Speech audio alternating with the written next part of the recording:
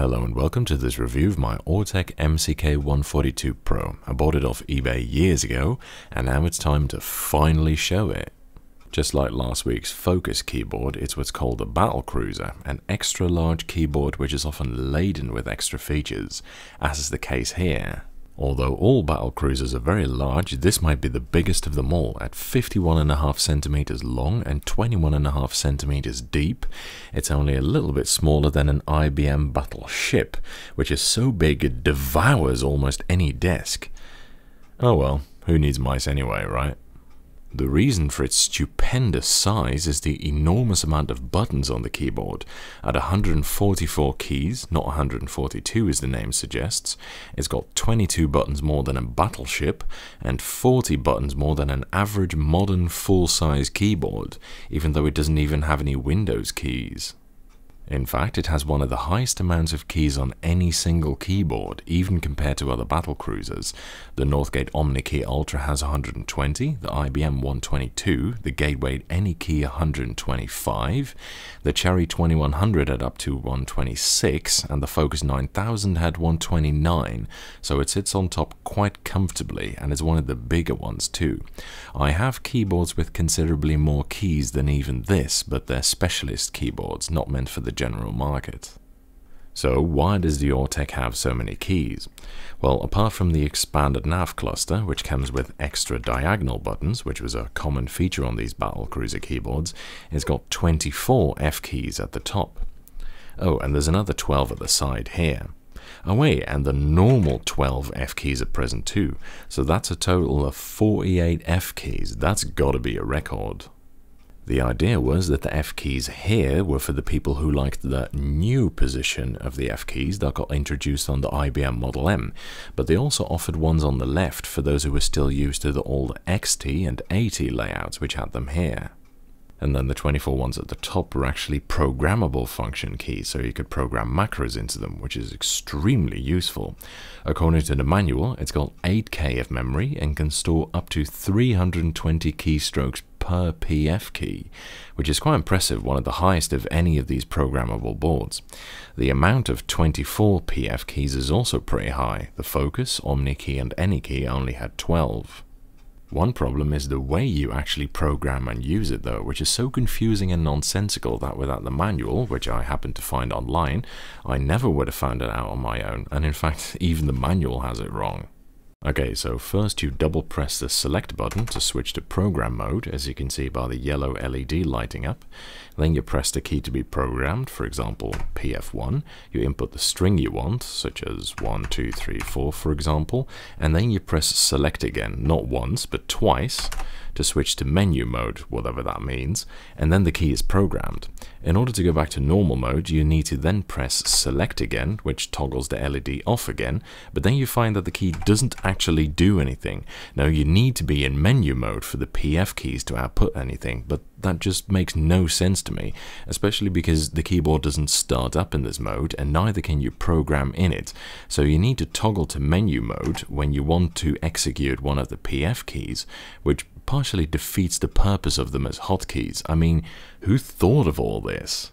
Now compare that to Focus's protocol, which was just program that key with letters and then finish that key and bam, programmed, and you can use it straight away as well.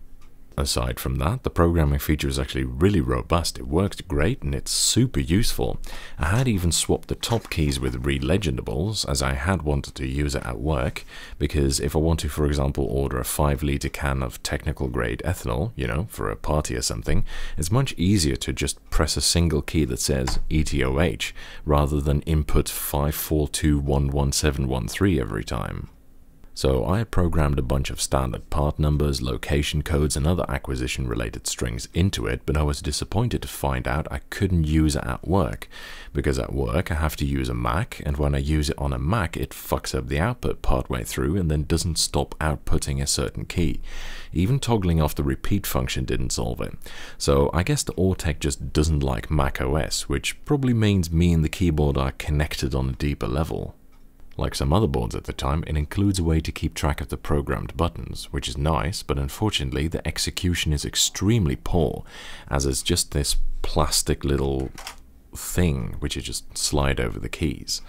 You can write the shortcuts in these little boxes, but the boxes are so minuscule in size and it comes off way too easily, and it's also just so hideously ugly that I figured some releginables would probably be a lot better. There is a small strip below where you can write shortcuts for the F keys, much like the Focus 2001, but they're even smaller and it's really not enough to be useful for the PF keys. In the middle of the, unfortunately quite useless but still cool looking star nav, there's a fast repeat button. It was common for these Battlecruisers to put some kind of whimsical function key here in the middle. With it, you can make keys repeat at 20 characters per second rather than the standard 10, or at least standard at the time. But it's not a toggle button as you might expect, you know, where you just press it once and then everything repeats faster. No, you need to press and hold it down and then press what you want to repeat. So it only does fast repeat for as long as you hold it down in combination with that key, although it doesn't even work in Windows 10. I'll be honest, I'd rather just have a T-nav and none of this bullshit because this is just weird and not useful. Interestingly, much like the IBM 122 key terminal keyboards, these only ever seem to have been sold in ISO layout, with a vertical enter key and short left shift. I mean, I'm not complaining, but considering the prevalence of ANSI keyboards even back in those days, I'm a bit surprised.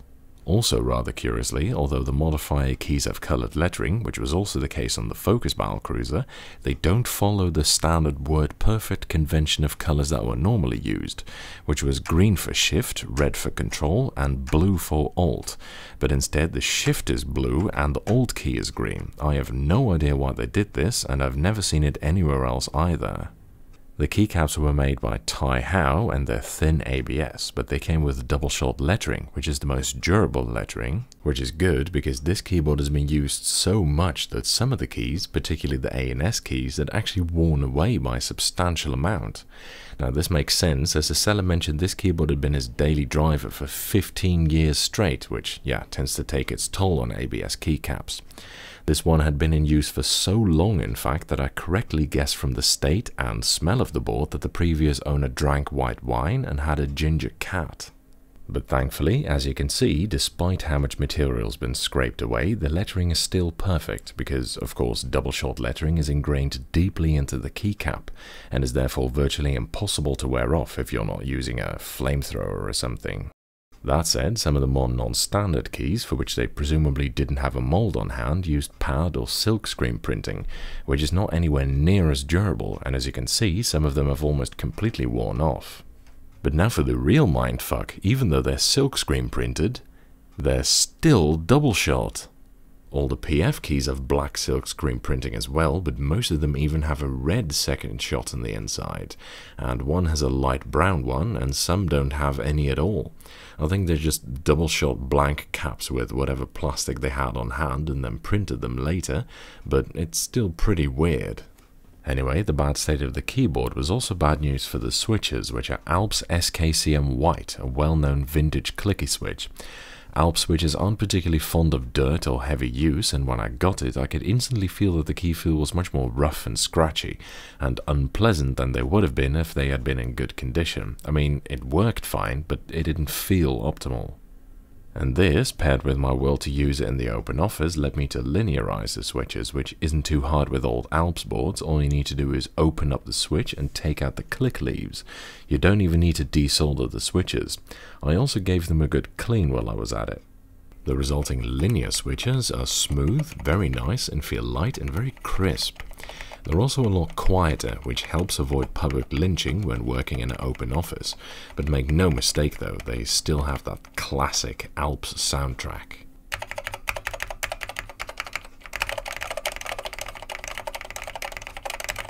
As for the build quality, it weighs a very respectable 1.9 kilos, which is pretty hefty, almost as much as Model M, but I guess you'd expect that from a big-ass motherfucker like this. The case is plastic, and the switches come in a metal mounting plate, fairly standard stuff for Alps keyboards actually. It's quite good, although it doesn't have N-key rollover. An interesting thing is that it came with a compartment for holding 4 AA batteries, which at first I presumed was to keep the programmed keys memorized when unhooking it from a power source, but as it turns out it can remember the programming just fine on its own for at least several months, so I'm not really sure how much this adds, to be honest. Anyway, overall this is a super nice keyboard. It's got great switches, 24 highly useful programmable keys, even if the way of programming and executing them takes some getting used to, and a layout that's pretty close to modern ISO. I really like it. It's a shame they don't make stuff like this anymore. They pop up every once in a while on eBay. I got mine for £50, which was a decent deal because even back then these were popular boards and commanded a fairly high price. I don't think they've hyperinflated yet though.